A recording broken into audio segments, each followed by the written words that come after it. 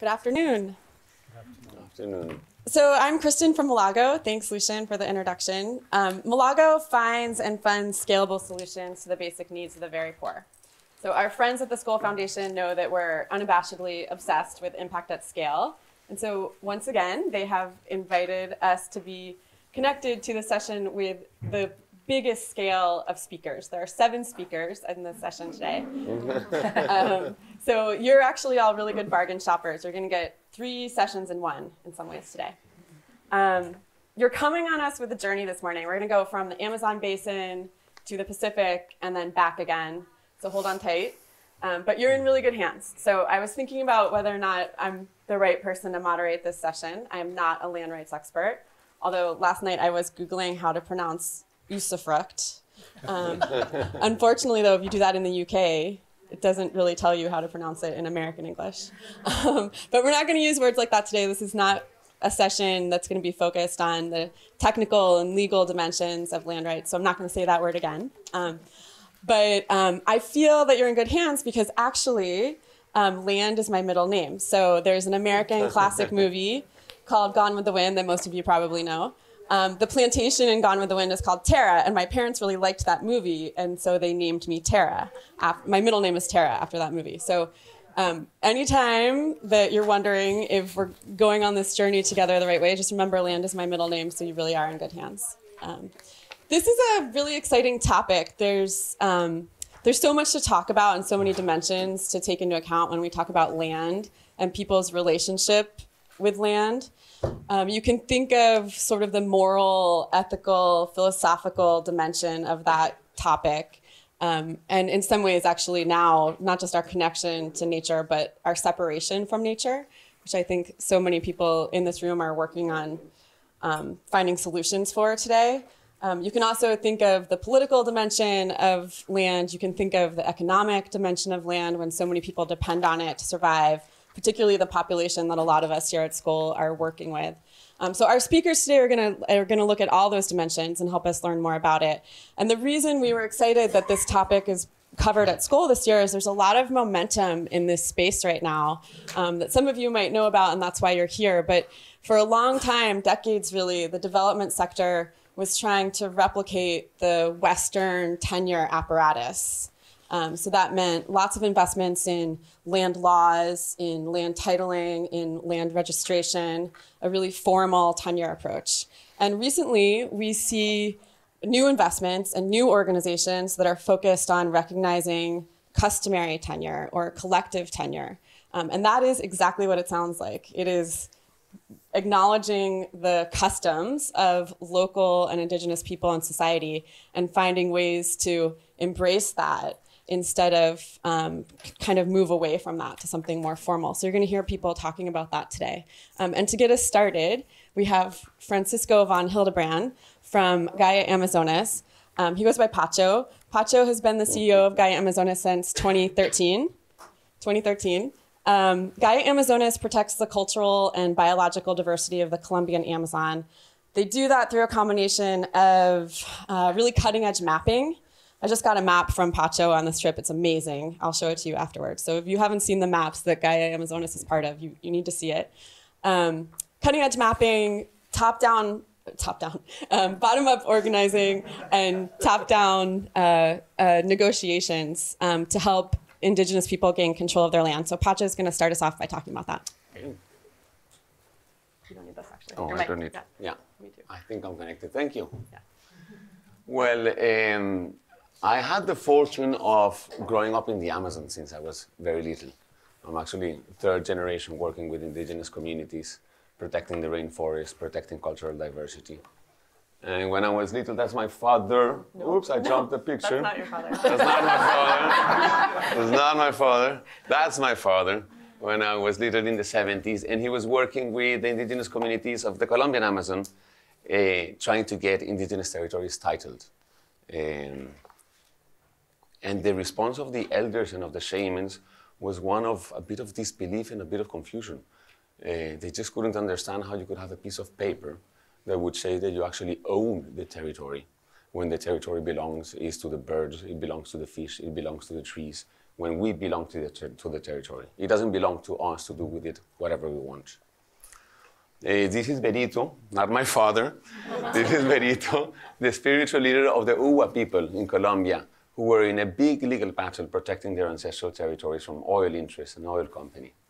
And the defense of their territory was based on a very strong principle that many times it sounds alien, but I think it touches the core of land tenancy, is that the earth is alive and that we are part of the earth. And we must care for the earth. The earth has rights and it has needs, just as any of us has. And we have to take care of it, just as the earth takes care of us. And that there are consequences if we don't do that. We cannot see land just as a commodity we can transact for economic benefit. Tenancy comes together hand in hand with responsibility, and it comes hand in hand with stewardship. This picture, I think, says it all. 45% of the Amazon is managed by indigenous peoples today. And in that 45% of the Amazon, only 4% of deforestation happens. That means that in the other 55% of the Amazon that is privately held, you have 96% of deforestation occurring, and that says it all. We have stirred away from our relation with the earth, from our relation with the territories. We've made it an object and not a subject. And this has brought us to the most critical environmental crisis today. So we have a lot to learn from indigenous peoples. And having lived in the Amazon, I learned that you can't talk about tenancy if you don't talk about culture, if you don't talk about knowledge, if you don't talk about belonging, if you don't talk about identity. These are the pillars of sustainability. This goes much, much deeper than just the tenancy of a territory. We cannot talk about tenancy if we don't talk about decision-making, political participation.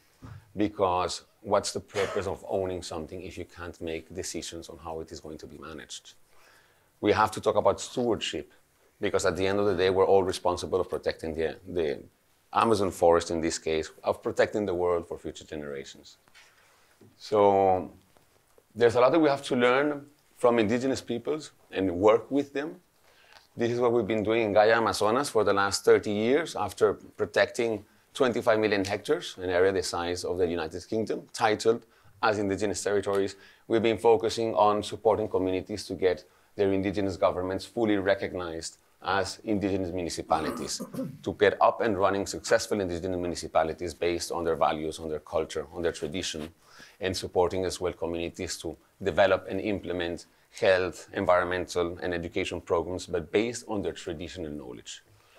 I know that for me it's very clear there isn't any culture that has the answers to all the questions, but it is between this dialogue between indigenous and non-indigenous peoples that we can really potentialize our humanity, that we can really innovate, united within diversity. In some, land tenancy is critical to secure the rights of communities around the world. But when we talk about land tenancy, we have to talk as well about territories. Territories that have a living earth, that have a living culture, and that have the potential to both tend the needs of today and protect the planet for the future. That's my brief introduction. Thank you very much.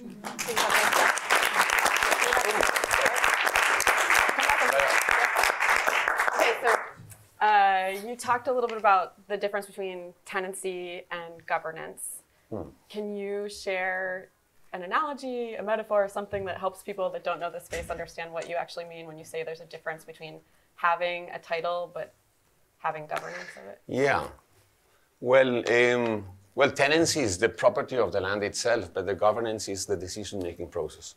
There are many indigenous territories around the world where they own the territory, but the decisions of what can be done and cannot be done doesn't include them at all. Even their cultural and traditional practices on how to use the land is considered not appropriate. So who's calling the shots? So is it like having a car and somebody else decides? It's like having a car and somebody else driving it and using it and not asking you or taking into account what you think. Owning a house and not being able to say who lives in there or what happens, no? Yeah. And so let me ask you, related to that, how does it work? So we know agriculture is a big driver of deforestation. So are extractive industries like mining. So how does it work with what happens below the soil in indigenous territories, if you have Well, title. that's a tricky one, for sure. Subsoil, mineral resources, oil, gas, and everything tends to belong to the state. So it's a very complicated thing when the land belongs to indigenous peoples, but the subsoil belongs to the government. I remember many years ago, I was talking with a shaman, and he just couldn't understand. He said, how can the state say that they own what they don't even know that exists? I mean, no, we're starting from a wrong assumption there. But the important thing is to have clear recognition of indigenous organizations, of their role as decision makers, to have clear protocols to relate with them. And so we can start in a dialogue. I mean, because we can have the indigenous way of thinking and the non-indigenous way of thinking in conflict or in dialogue. And that's a choice that we have to make. Do we make a conflict or a dialogue out of it? So, thank you. So we started this week at Skoll by talking about futurism a little bit. Gaia Amazonas was founded by Pacho's dad, Martin, who's an amazing social entrepreneur. You guys, whatever your family eats, you're an amazing social entrepreneur too. He was a futurist. So he founded Gaia 30 years ago, but since the 70s, he's been working on promoting indigenous culture and their right to control their land and territories. And he imagined this world that you guys are now contributing to shaping. When he first was working on this, indigenous people had no rights. They were exploited by rubber camps and the rubber industry. So keeping that in mind, be a futurist. Imagine it's 2050, so 30 years from now, and your daughter is here. You really use your imagination for that one. What would she say now in the next 30 years Gaia has been able to accomplish? Like, what's possible? Kind of embracing the idea of what's possible here. I think what's happening in Colombia in the areas where we work really is the laboratory for showing that it is possible to build a governance and to build a different way of managing the Amazon between indigenous people and non-indigenous people. Colombia has a very strong legal framework. Just last year, we got a very, very important law that recognizes, that paves the way for indigenous governments to be fully recognized. And to this degree of recognition, I don't think I've seen it anywhere. I hope that in 25 years, I hope that in 5 years, we can have an example to the world that can inspire processes in other parts of the world, that it is possible to build between indigenous people and non-indigenous people a different concept of development, a different concept of well-being, and we can protect the Amazon together, united in diversity. I hope that. So can I just ask, you say you had a big win last year, but also through the Colombian peace process from the outside. My understanding is that as FARC moves out, new threats move in. So before it was too dangerous for some agribusiness and mining companies to move into the region where Gaia is working, for example, and now they're coming in. So how do you feel optimistic at a time when there's actually new threats? Yeah. But I mean, we worked for 30 years behind the curtain of violence, and that curtain has opened up. And now both public and private interests are moving in very aggressively in a context where there aren't very clear rules and institutions. Chaos is a huge problem. It's a bit of an open season in the Amazon. So definitely the game has changed altogether. The actors have changed altogether. The pressures are coming in at a rate that we haven't seen in any other country. That's true. But on the other hand, there are decades of strong processes, community-built, community-based processes in governance, in participation, political recognition.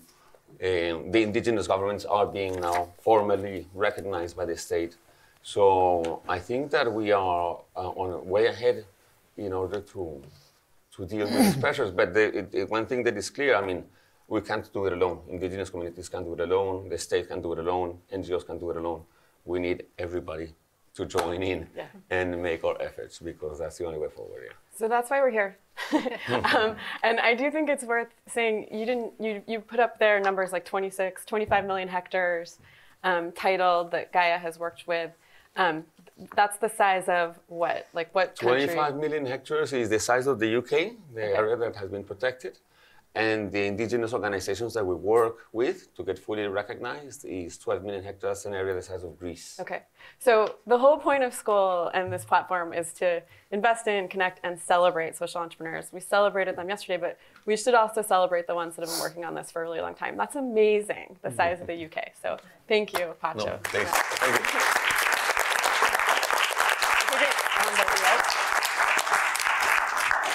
Okay, so we're going to shift to the next section of our session today. I'm going to invite, no, wherever you want. Ralph, Jennifer, and Chris are going to join me up here. I'll start with Jennifer. So Jennifer joins us from the Philippines. She is a human rights lawyer who has spent her career working with Indigenous people and to promote their rights, from working with local communities to UN-level negotiations. She's currently transitioning from her organization Tebtebba to a new global organization called Miatero, focused on securing Indigenous guardianship of vital ecosystems. And to be really transparent, I'll say that Mulago Foundation has an investment in Miatero, which we're really excited about and glad Jennifer is coming to Miatero. Ralph joins us from the Republic of Vanuatu. He has been a member of parliament since 2008, motivated by the desire to change rights from within. That's why he decided to be part of government. He also served as Vanuatu's Minister of Lands. And as minister, he spearheaded land reform in the country and really strengthened collective land rights. He now serves as Vanuatu's Minister of Foreign Affairs. So I hope you feel slightly intimidated by the fact that this is now an international trade meeting.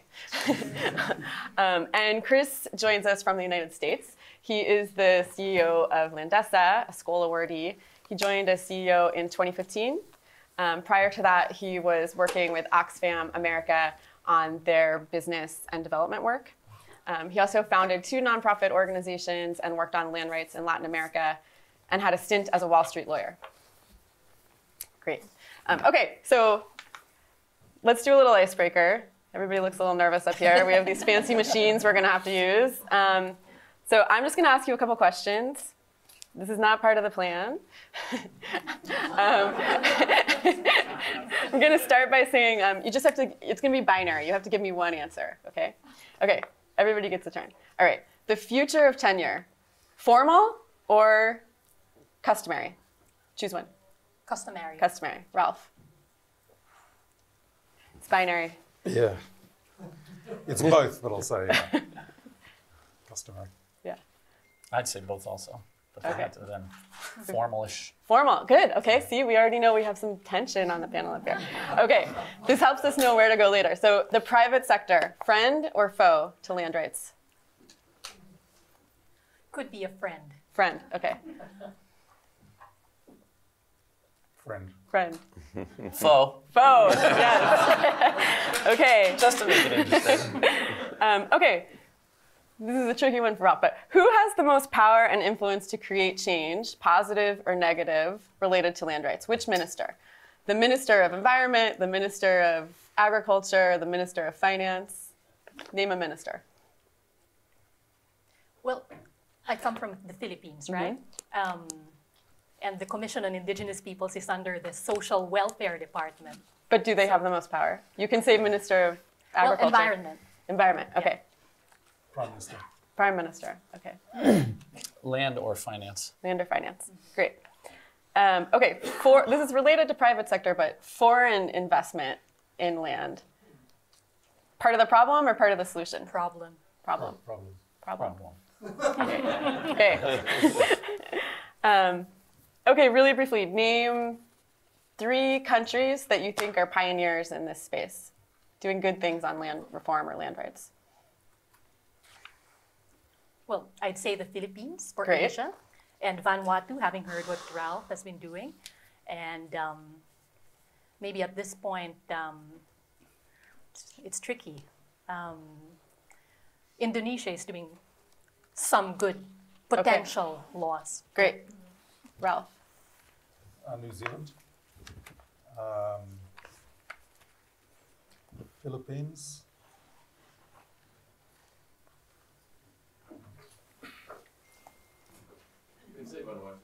You can say Vanuatu. Okay. Chris. So, well, there are a number, but most recently, I would say Liberia, Okay. Rwanda, and Myanmar. Great. Okay, you feel warmed up? Yeah. Okay. Ralph, I'm going to start with you. We are so grateful to have the perspective of government represented as part of this conversation. We really couldn't be having this conversation without it. And particularly by you, both as a member of parliament, but also as the former Minister of Lands. So I think as context, it would actually be really helpful for the group if you shared a little bit about Vanuatu's journey in land reform. In some ways, Ralph has already helped Vanuatu achieve what a lot of people in this room aspire to. And I think hearing some lessons from that would make sense. Okay, well, I didn't achieve it. I just tried to put us back on track. Yeah. But Vanuatu became independent very late in 1980. We decolonized. We were a colony of UK and France. And to get decolonized, there was a vote of the population to get independence. For the political leaders who were fighting for independence, the issue that got the majority to vote in favor of independence was getting the land back, the land that had been alienated by companies and settlers and so on. And so that was the basis for the independence movement, was we're going to get our land back. And so when we became independent in 1980, the constitution of the country said all land belongs to the indigenous custom owners according to the laws of custom.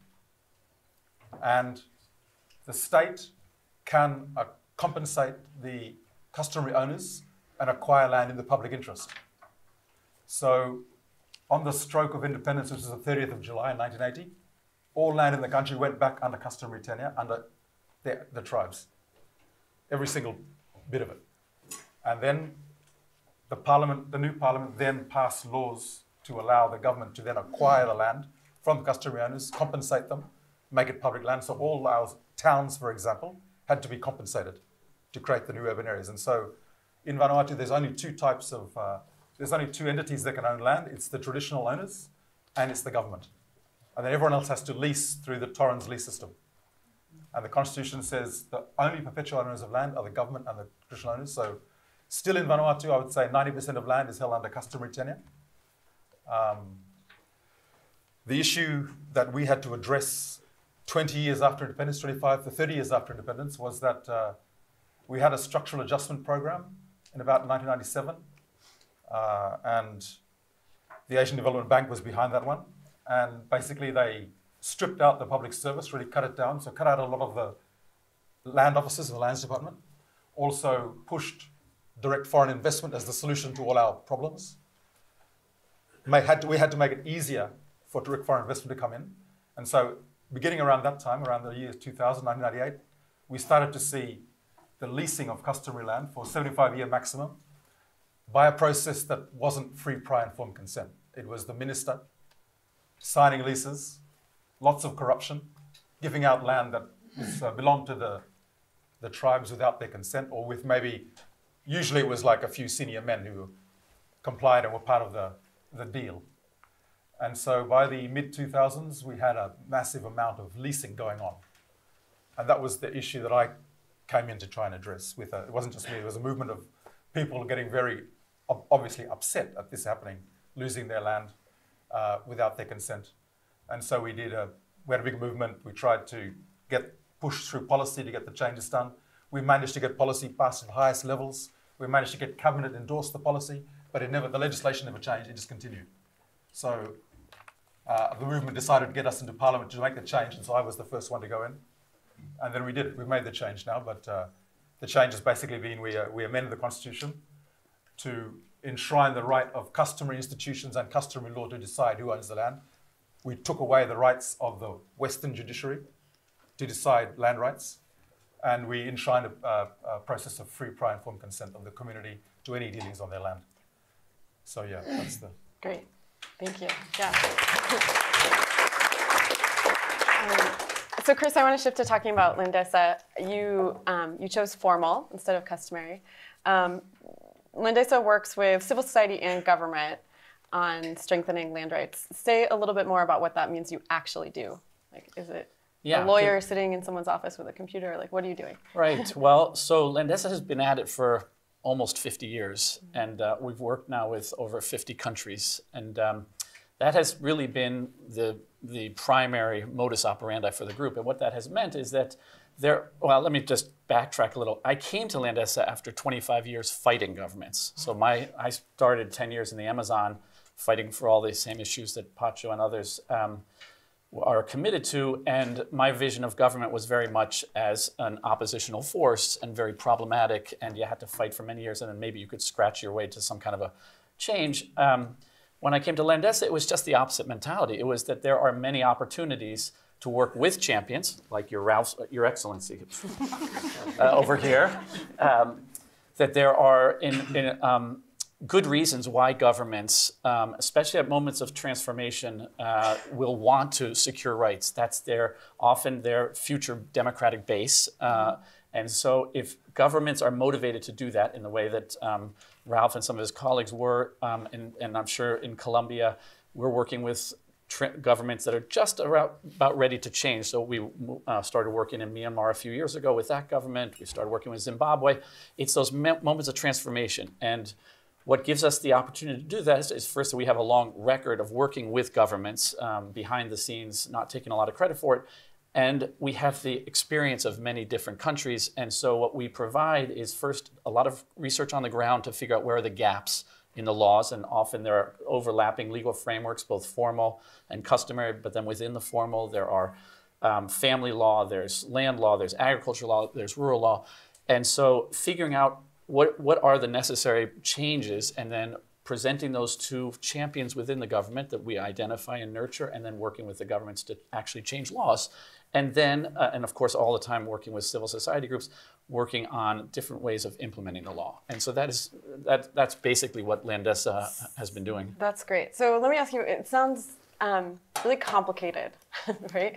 Are there ever simple wins? Like, is there ever something simple a government can do that dramatically changes? Yeah, there are simple wins. To give you one sense, we've been working in China now for many years. China recently reformed its rural contracting law, and one of the reforms was that women's names have to be included on land certificates. That will affect 240 million women in that country. And that change alone, which seems administrative and bureaucratic and not very sexy, can be all the difference to a woman's status. So I've spent some time in India working with communities there. When I talk to the women and they have their land title in front of them, it is overnight transformational, because without that title, they are second-class citizens. They don't get to participate in the community council. They have little status with the family. Once they have that name on the title, they have voice, they have respect. Their status almost overnight changes with respect to family, community, with respect to the government. They have now an address. It changes the lives of people. And so those kinds of wins are doable, and they're doable at scale. And we see that, we're a relatively small group. We will work with governments on half a dozen legal reforms every year that affect tens of millions of people by working with champions inside the government, rather than, and that's not to say there aren't reasons to fight governments. There are, and I know that. But there are also many opportunities. There's a lot of low-hanging fruit out there that goes unexploited because people are not keeping their eyes out for those chances. Good. Jennifer, maybe you can, Chris was just talking about the transformation that can happen. Maybe you can share an example of your work in the Philippines where you've seen land rights transformative in some way. Mm-hmm. Well, the Philippines, and particularly my people, I'm an indigenous person from the Kankanaay Igorot people in the northern part of the Philippines. And my people hold the distinction of, in the 1970s, the pressure on natural resource extraction and exploitation was immense. And at the time, in my community, the World Bank was funding a project that wanted to dam the river. It's coming back, by the way, but this time Chinese money is. But anyway, at the time, there was huge resistance among the Kalinga people, which is also an Igorot tribe within the region. And we actually prevented the dam from being built. And it prompted the World Bank to develop its indigenous peoples policy. Okay? And one of the leaders at the time famously said that confronting all these people coming into the community, he said that you ask us who owns the land, and you come here asking us to produce paper that shows that we own it. And he said, it's very arrogant on their part to say that a paper would prove land ownership. Because he says, how can we own something that would outlive us? Okay? He says, it's the land that owns us. And as such, we feel responsibility towards the land. We are just borrowing it from the future generations, which is why Indigenous peoples in the Philippines, when making decisions on land, have to consider the future generations. In North America, it's called 7 generations. Okay? So that was the start of the adoption of legislation in the Philippines that respects land rights. And my organization has been building on this because what we've found is that once the tenure of Indigenous peoples is secured, it unlocks a lot of things. It enables Indigenous peoples to make what we call Indigenous self-determined development. Okay? And it's part of the right to self-determination, where Indigenous peoples can freely pursue social, economic, and cultural development. So what we see in areas in the Philippines is that areas where the tenure of Indigenous peoples are secured tend to be the areas with good forest cover, rich biodiversity, and it's also the areas where the rights of Indigenous peoples are respected because there are schools that are culturally sensitive, so Indigenous schools. Indigenous health systems are upheld, so Indigenous peoples are allowed to use traditional medicines. And there are also Indigenous, Indigenous livelihood enterprises. So they're able to continue to do their traditional occupations. Great. Yeah. Thank you. Yeah. This week at Skoll, there's been a lot of talk about decolonizing philanthropy. I think we need to decolonize our session topic a little bit too. And you can already hear it kind of woven into some of what you've been sharing on concepts of development. Ralph, I want to start with you. So there's a presumption, even behind the framing of this session, that land tenure unlocks development. Would you agree or disagree with that? I think traditional land or Indigenous land with Indigenous communities living on it, land in itself is the basis for the livelihoods of the society. So in my country, for example, we're a least developed country according to the United Nations. So LDC, which means less than $1 a day per person. World Bank talks about poverty. In my country, 80% of people live on their traditional land and satisfy everything they need from life, almost everything. These days, you've got to pay for school fees and stuff, so you get money somehow. So you've got to do a bit of cash cropping or something to get the money. But otherwise, food, housing, and we've really reacted badly to people saying there's poverty in Vanuatu because it's according to a measure that we don't have ourselves. So we've actually developed a whole new set of indicators for measuring what our life is like with our land and the value of the land. Because I remember a conference that was held by some development partners, donors in Vanuatu, and they brought people from the rest of the Pacific where this kind of tenure exists. People live in what we call the traditional economy, which is the economy that's not the cash economy, but you get everything, get your life needs satisfied from it. And this conference was called, the big title of the conference, Making Land Work. So somehow it wasn't working. And we're like, it's not working. And so the whole idea of that was that, no, you've got to title the land, you've got to use it as collateral to get loans, and then you start seeing cash, which shows that you're developing because your GDP is increasing. So we put a lot of effort over, I think it must be about, it's a bit over 10 years now in developing our own indicators of well-being based on values that are associated with the way we live traditionally. So there's 3 domains we've identified, which are the values that we want to measure. The first one is free access to land and resources. That's a value that we value very strongly for ourselves. The second one is traditional knowledge and practice, and particularly production practices. How do we produce food? How do we make houses. And the third one is vitality of communities. And we also get to measure reciprocity. And so we sent someone, our main person working on these indicators, actually we sent them to Bhutan for a year to study how they do gross national happiness. Because that's another country that's developed a new way of measuring what it means to be alive, living, or developed, or not developed. And so we've got these indicators now. And the next thing we're going to do is develop a law which says anyone who comes from outside to measure us, you can measure GDP, but you've got to use this indicator also. You can't come and tell us, oh, you're poor by GDP. You've got to also measure this other indicator so it balances the perception we have, because then it also influences policy. So then we develop policies saying, okay, we're developing policy. This community doesn't have much money, but they have this. So you don't create an intervention to try and improve livelihood, get people out of poverty, because it doesn't apply, because we have this other indicator. So I'll be the skunk at the picnic a little bit, just so we bring it in. Mulago, we talk about poverty a lot. I mean, that's our mission, really, is to address the basic needs of the poor, help move people out of poverty. Certainly a Western notion of what poverty is.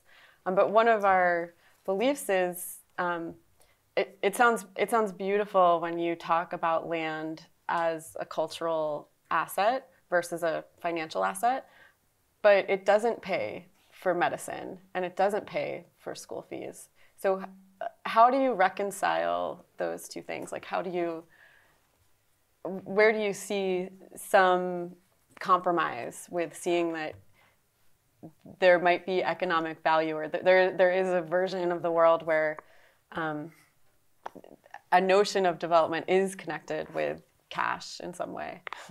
Well, I'll just use one example. Yeah. We've got a law that says you can use your crops, get your crops valued, and use that as security at the bank. Get trees valued, the value of the timber. Someone accountant or someone does a value of them, and you value that, and use that as collateral. So you don't use the land. Interesting. With the possibility of losing the land. So you're still producing. The crops. Making money. Yeah. Interesting. Great. Thank you. Jennifer, Chris mentioned women's rights. Tell us, I know you've been active in women's rights too. Like, can you share any other example of what is happening with women's rights? Yes, well, on women's rights, this is something that we really have to grapple with because, in determining land ownership, we privilege, customary governance and customary ways of determining who owns it. And Ralph mentioned earlier this whole concept of free, prior, and informed consent. And if you use the traditional way of decision-making, it's always usually men. They're the ones who are the traditional decision makers. But the innovation that we've done is in the law. It's a bit, I've heard Ralph also use the word social engineering. And in order to address the marginalization of women, we've put into the policy the requirement that the women should be part of the decision making, even if that's not traditional. And it's been accepted by the communities. So the law requires them to include women. Great. So, That's great. Jennifer had talked a little bit about forests and indigenous lands. Our session today is from farms to forests. Where do you see farms coming in here? So there's a lot of folks in the Skoll community that are working with smallholder farmers. Why should they care about land rights? Yeah, good. Thank you. So there's basically three things we know about the majority of the people living in poverty today in the world. They're still rural. They depend on land to survive, and they don't have secure rights to that land. Something like 90% of the land in Africa is still untitled. And what that means, if you're a smallholder farmer, is at any moment that you have the prospect of losing your land, which means it's very hard to take a long-term view on that land and invest in it if you know that chances are, if you improve your land significantly, it can be taken away from you. And so you are, almost by design, living on the margins and lack the incentive and often the capacity to improve that land. And that goes double for women, of course, because in more than half the countries in the world, women are discriminated against either by law or custom in the sort of rights they have to the land, either to own it, to inherit it, to manage it. And in many cases, that means as a woman, If she improves her land, it will almost definitely be taken by an in-law or a wealthy neighbor. And so again, it gets back to that foundational issue for smallholder farmers. You have to feel secure in order to take a long-term view, and then to adopt the kind of practices that all of us in this room want farmers to take, whether it's climate smart ag or different types of seeds or irrigation. All of it has to start from feeling secure about it. And one of the things that I have struggled with a bit at Landesa is how to communicate that insecurity to a first world crowd, because most of us just take it for granted that we own our property, whether it's our house. And if you could imagine for a second what it would be like if at any moment your apartment or your house could be taken away from you, do you put a new roof on it? Do you improve it in any kind of significant way? What is this level of insecurity that you're living with day by day? And that's not at the moment that it is being taken away. That's what millions of smallholder farmers live with as a day-to-day reality, and it just changes the whole incentive scheme and the willingness to look beyond it. So for us, it's absolutely foundational. And we know, having now worked in many countries, that once you give a farmer that security of title, they begin to invest in the land. They take better advantage of the land. In some cases, they lease it out and they can do work elsewhere. And so productivity goes up, incomes go up, food security goes up, kids get into school. It starts a whole cycle of positive development outcomes. So I think in prepping for this session, some of the studies I read were mixed on the increase in yield and productivity and income, but a lot of them supported around a 40% increase. Not bad, but what they are now discovering also is that in some cases it is, if you feel secure about your land, you can now go to the city and take a job, and you can lease it out to somebody else, get somebody else to work the land. And so it's not necessarily that the land is going to improve, but you have now the ability to, you have control over an asset, and that begins a whole cycle of development, whether it's you get to make more decisions in your life, and especially for women. That gives women, again, new ability to own and to dictate how they want to live their life. In the same way that when you give secure land rights to a community, as we're saying now, it's the start of their own self-development. I mean, where they don't have to feel threatened, and they get certain rights by law and that have to be respected by other stakeholders. So I think a big part of that is just the autonomy that it brings. Great. Does anyone have a question that they want to ask? We'll have more time for questions at the end, but does anyone have a burning question they want to ask one of these three speakers? Yes, in the form of a question, a real question.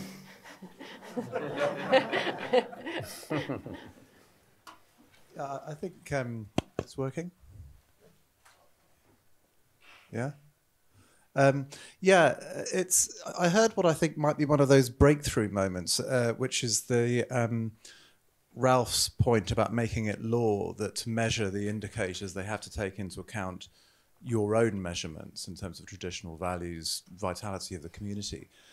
And I'd be interested to hear from the other panelists what they think about that, because from a campaigning perspective, I should say I'm from Global Witness, we're a campaigning organization, to actually campaign for that across the globe could actually start changing the dynamic that we currently have. So I want to test the realism. I would also like to ask that question of Jose over there. Thank you. Great. Jennifer, do you want to comment on that? Yes, definitely. One of the things that we've been doing in order to make Indigenous peoples more visible is some sort of community-based monitoring. And one of the questions we had in our tool, one of the sets of questions was about poverty. And we made the mistake of, using the mainstream definition of poverty. How many times do you eat in a day, etc. And they schooled us, basically. They said that's not how we measure poverty. So it resonates completely with us. We have to, what Ralph is doing in Vanuatu, we have to find alternative ways to define poverty for Indigenous peoples. And they said if we can access our land, if we have a garden where we can get nutritious food. So I think, yeah, that's a good campaign point. I also love this, and I think it goes back to a larger point that it really is, at the end of the day, development is all about power. And what Indigenous communities and women and smallholder farmers and landlords deal with fundamentally is day in and day out, they are powerless against more powerful forces. And who gets to dictate how poverty is defined? Or who gets to dictate whether a company can come into Indigenous lands, or whether a woman can sell her crops or not and retain it? It's all about, do you have control over that territory or over that asset? And once you do, then you can begin to decide a little bit more how you want to actually develop. as a community or as a family or whatever it is. But so much of it starts with that control over land. Great. Any other question right now? I think he was asking him to respond. We'll come back. They're going to come speak in a second. Jagdish? Yeah. Oh, wait for the microphone. It's a question. It's a question for you also, but of course the panelists. Do you find this nomenclature of customary and formal, isn't customary also formal for the village people? What do you see that in the indigenous people? Don't they see customary law very formally? Yeah, it depends. I mean, if you define it as such, as we have, it's in the Constitution. It is. Land is owned according to customary law. That's in the Constitution. Right. And then we've created laws to try and have it implemented. So we just define this. We call it a nakamal. It's the traditional decision-making place, and then created these rules just to allow that space to make decisions about land in a way that is inclusive and not corrupt. So that's our job. We just frame it. The state frames this space and says, this is the space that the community, according to its customary law, will decide.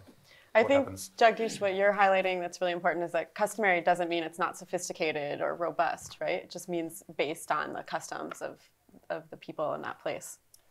Yeah, right. So we had to make that important constitutional change, because what was happening before that change was that decisions were being made according to custom, but then someone who was the aggrieved person was going to the Western court, and then the Western courts were dominant according to the law. Right. So we had to change the constitution to say, when you just make decisions about land, you cannot go to the Western court. It finishes there. Great. And so we empowered customary law. One more question, and then we'll move to our next session. Hi, I'm Michael Taylor. I work for the International Land Coalition, which is a global network of organizations working on land rights, including Landesa. And I think what's really striking about these brilliant examples from Vanuatu and Gaia Amazonas is your success, not just in securing recognition of the customary owners of the territory, but enabling a whole governance system around that that builds then on the culture and tradition of the people there. But the reality is, if you look around the world, that's very unusual. There are not many countries where the customary governance systems and the values and everything that comes with that has been formalized to that extent. And I'd be really interested to know how many other countries or indigenous peoples groups from other places have come and learned and been inspired what you've done and started to try and take that back to their own places. Ralph, do you want to respond to that? We have a number of cases in the Pacific where it works, but the Pacific is so small, and we can do it. We're like a little petri dish, so we can do it in countries. For example, Cook Islands, their whole exclusive economic zone, which is, lots of square kilometers of sea, is all managed according to customary law. But yeah, it's true that I don't know many other examples outside the Pacific. I mean, I know the territories, large territories, but I know there's a lot of challenges. Okay, we're going to shift. Save your questions for the end of the session. Thank you so much to our three amazing rock star speakers right now. They'll be back.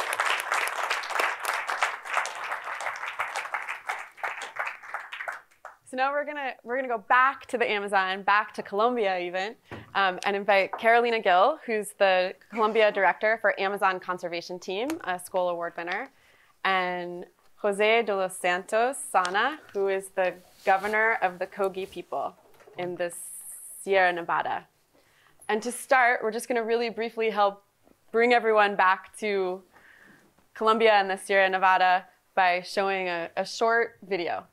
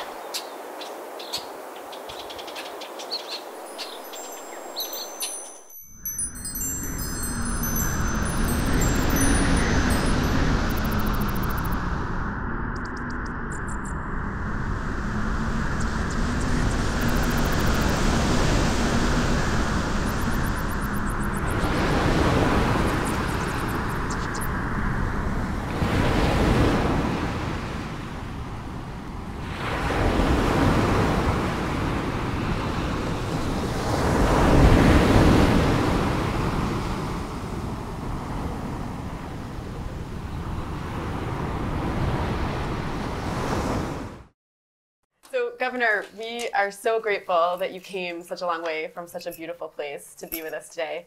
I think so often we are having this conversation without the protagonist, so it's really nice to have you here.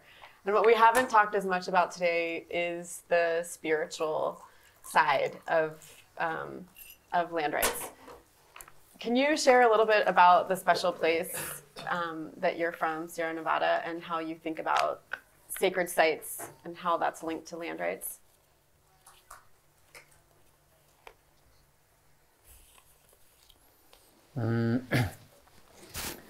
Agradecer a ustedes, a la representación de la Sierra Nevada Santa Marta, Colombia Norte. Yo soy el líder representando la Sierra Nevada, los 4 pueblos. Hablar del territorio es muy importante para nosotros los indígenas. El territorio es nuestra madre.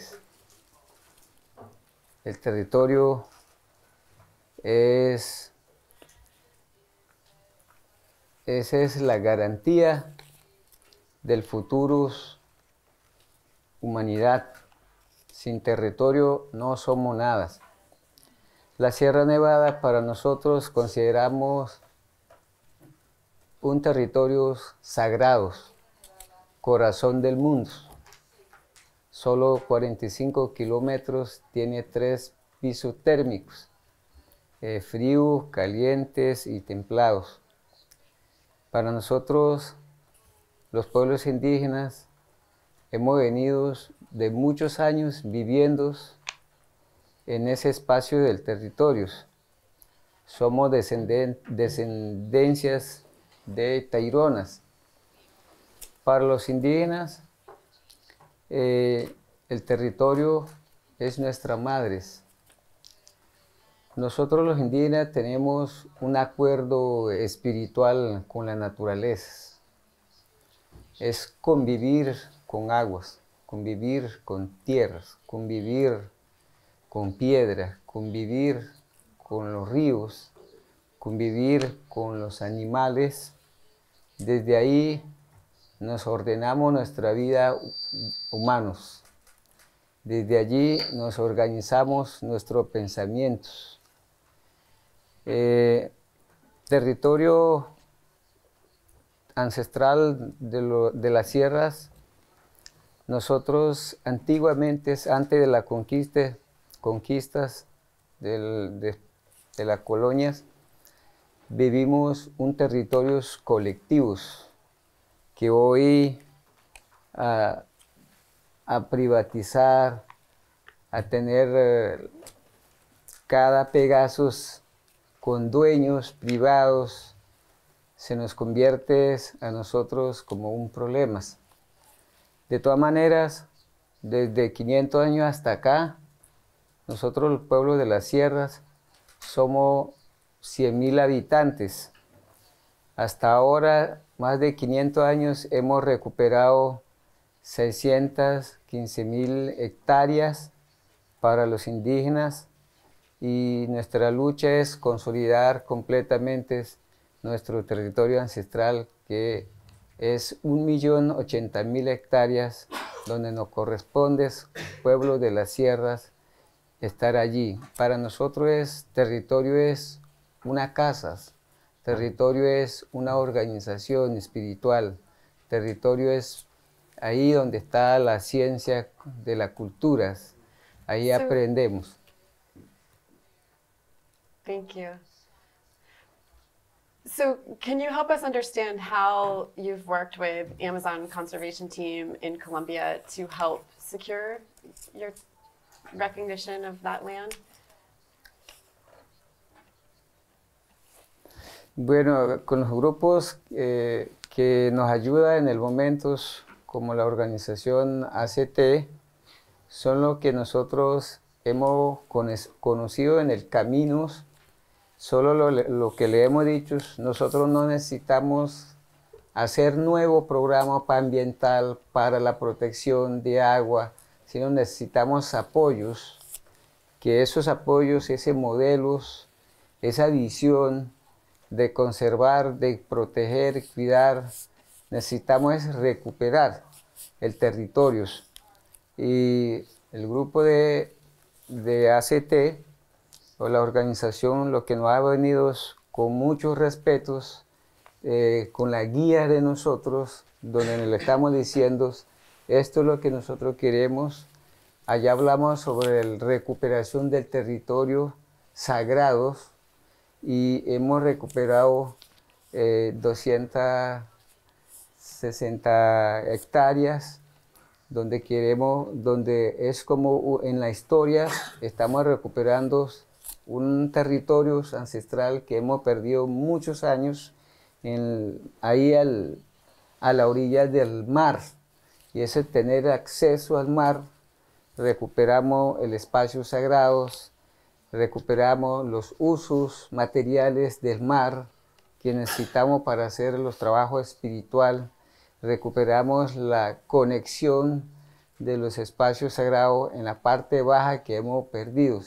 Y esos trabajos para nosotros es muy importantes porque eso es lo que nosotros necesitamos. Thank you. Thank you. So Carolina, building on that, maybe through the example of your support in the Sierra Nevadas, but also more broadly, your work in other parts of Colombia, can you help us understand what role you see for Amazon Conservation Team to help realize the aspirations of Indigenous leaders like the governor to reclaim their lands?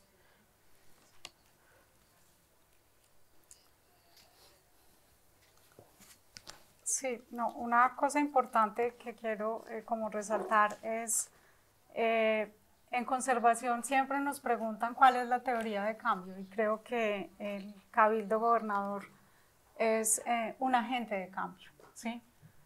Siempre preguntan qué es lo novedoso, cuáles son las nuevas ideas para conservación, siempre están pidiendo nuevos emprendimientos, qué es bueno, qué es malo, y para quienes trabajamos al lado de ellos y aprendemos de ellos, es muy difícil todo el tiempo estar justificando que la respuesta es milenaria. Los verdaderos agentes de cambio son las comunidades indígenas, los afros, los campesinos, las mujeres, los jóvenes que viven en zonas rurales. Y se van a preguntar por qué.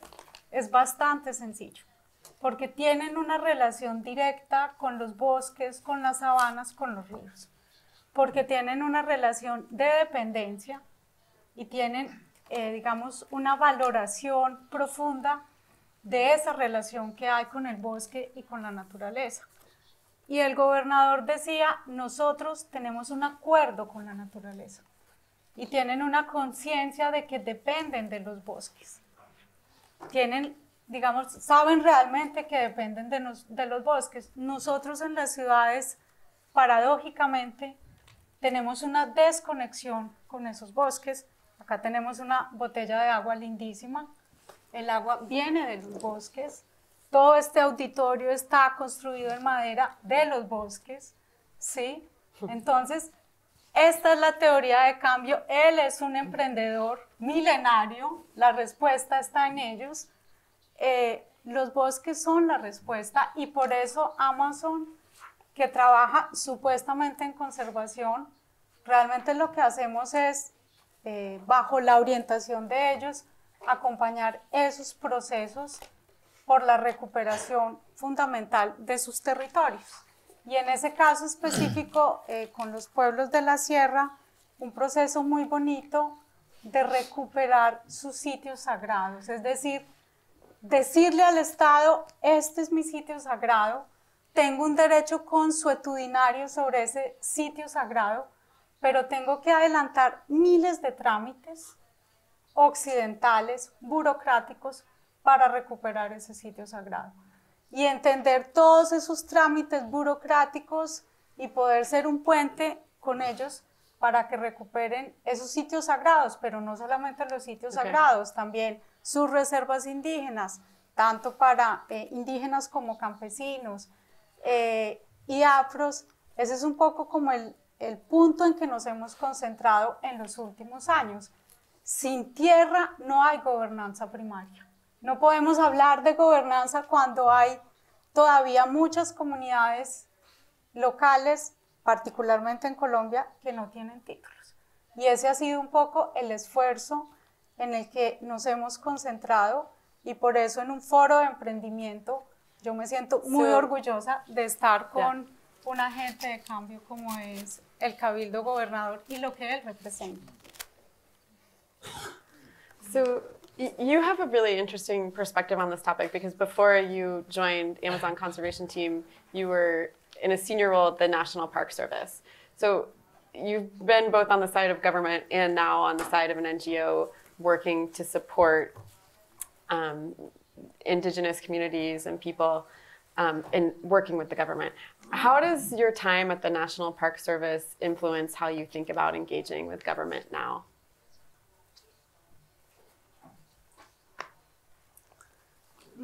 Yo empecé muy jovencita trabajando como guardaparque voluntaria en áreas protegidas en Colombia, pero tuve la oportunidad cuando trabajé muy joven en parques y luego cuando entré a la subdirección administrativa, que es la que maneja los recursos de las áreas protegidas en Colombia, siempre sentía que había una relación muy importante de las comunidades locales en la protección de los bosques. Y sin demeritar, en el caso colombiano, por supuesto, el rol de las áreas protegidas, creo que las comunidades hoy, los territorios colectivos de las comunidades son la estrategia más clara de conservación, ¿sí?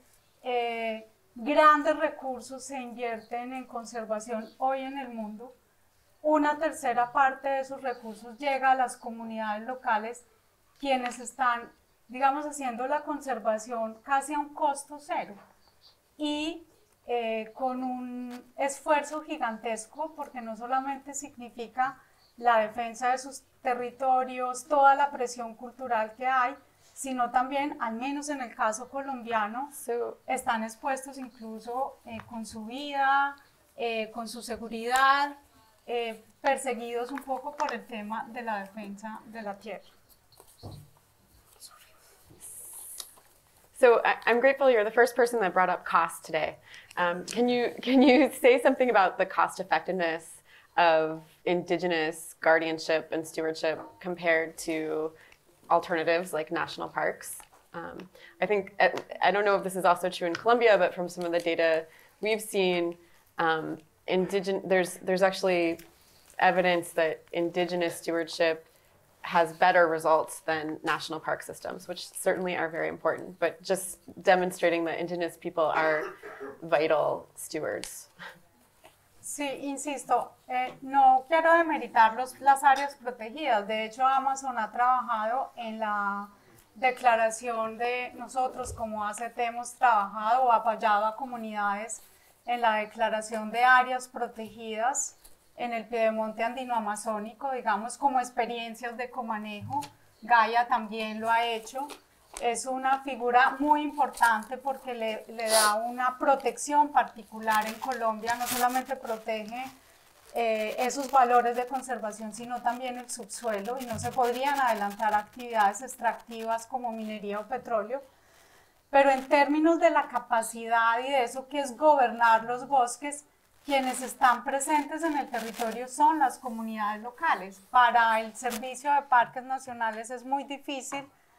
Pongo el ejemplo de un área protegida como Chiribiquete, que son más de 3 millones de hectáreas, tener funcionarios alrededor de toda el área protegida. Pero las comunidades locales viven en esos territorios. Las comunidades locales hacen su vida y tienen relación con esos bosques. Entonces creo que esa es una respuesta efectiva de por qué vale la pena enfocar los esfuerzos en apoyar a estas comunidades locales, que además lo hacen casi a costo cero.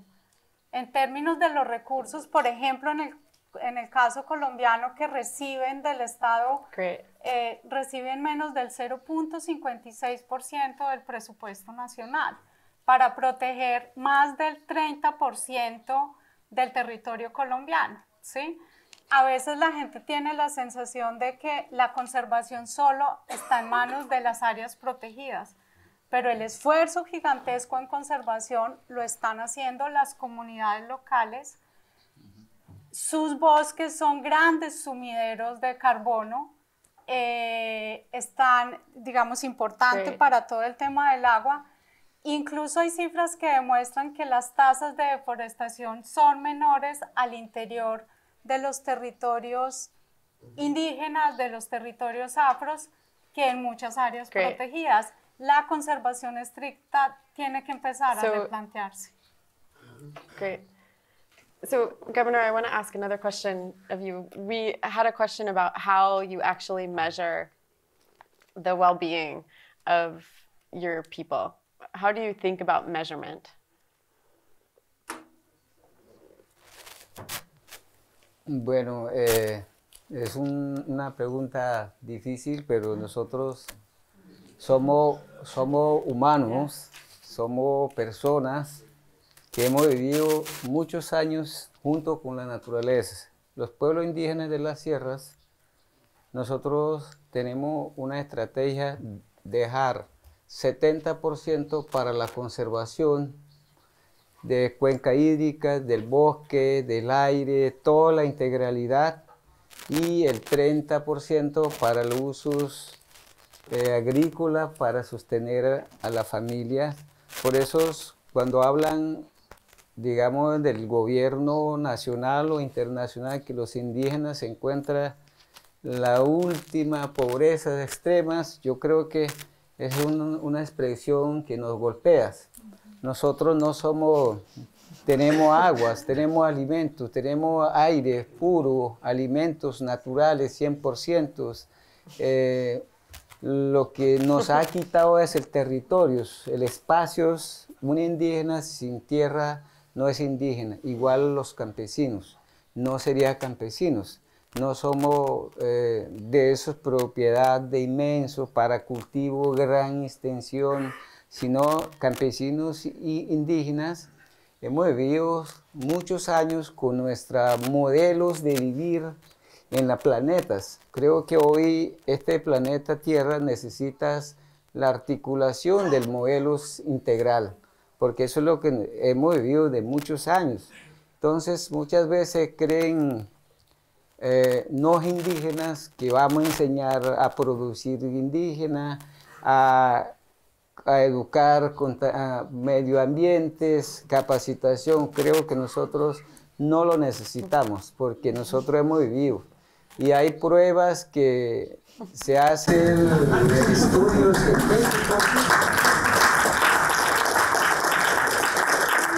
Se ha hecho un estudio científico donde estamos nosotros en el agua más limpias, el aire puro, la conservación completa, que donde está en la parte baja en la sociedad humana, que no es indígena, tiene el agua negra, no hay bosques, cambio. Por eso ya estamos atravesando los mamos, nuestros sabios decían, el mismo agua va a hablar, la tierra va a hablar, el mismo aire habla, el sol va a hablar.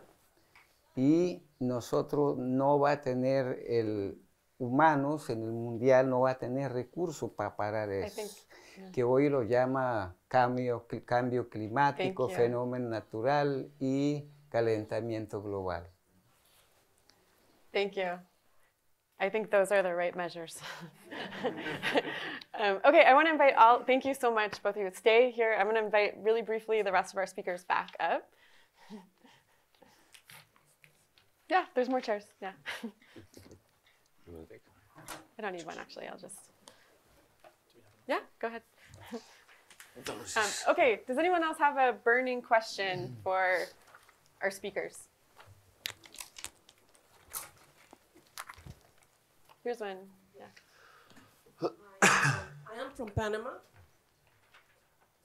And we only have a little time, so keep it really short. All right, I'm from Panama, and we struggle a lot with the consuetudinary rights because immediately they converted to possessory rights. And then we have the indigenous communities and the how do you say, campesinos? Peasants. Okay, selling it to private enterprises to build hotels and, you know, to deforest and all the rest. How do you deal with that in Vanuatu? We need, I mean, the key is this term free, prior, informed consent, and to make sure that the owners of the land, or the stewards of the land, the community whose land it is, participates in any dealings with the land in the most transparent way, and everyone's involved. And so that has been a problem. It's notification, and it's making sure we with the laws in place to make sure that when these deals are discussed, everyone has to be there, and everyone has to participate, and people have the right to object.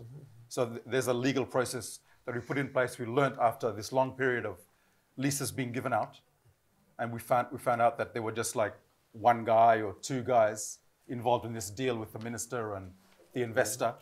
And so the legal process put in place was full transparency, public announcements of meetings to be held, and then meetings held with anyone who was involved. And then later on, once the things were explained, if people, before anything could be signed, there was a process where you could object by you not being there and stuff. So we had to build this process in of transparency and involvement and participation. And so basically, if the people make the decision with a full, free, prior, informed consent, then it is a decision. So we're here at Skoll talking about systems change. Mulago thinks you can't get to system change without starting with behavior change. So impact comes from getting someone to do something differently. So I want to make sure everyone leaves today understanding, like for each of you, exactly who needs to do exactly what differently to accelerate the possibilities that you see here. Ralph, why don't you start? No. Go on. Pacho. Really simply, like who needs to do what differently? The government needs to something. There are several actors. I mean, from the government. Just one. Choose one. Choose one person you want to do something differently. One actor. The government, the presidency has to understand that indigenous peoples are the way out to govern the territory, to govern the Amazon, and that they are the allies and they are not the opposition. They are not an obstacle to development. They are the way forward. Okay. Understanding isn't really doing something, but okay. Carolina. Escucharlos. ¿Cómo? ¿Qué se puede hacer ya para el cambio climático?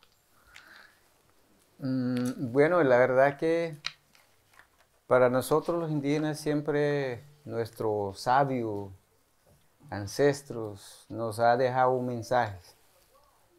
Para poder entender, nos toca entender es las visiones, porque tenemos diferentes visiones. Y también cambiar las conciencias como nuevas semillas en pensamientos. ¿De qué es que estamos viviendo? ¿Cuáles son nuestras herencias de aguas, de alimentos, de aires? ¿De dónde viene eso?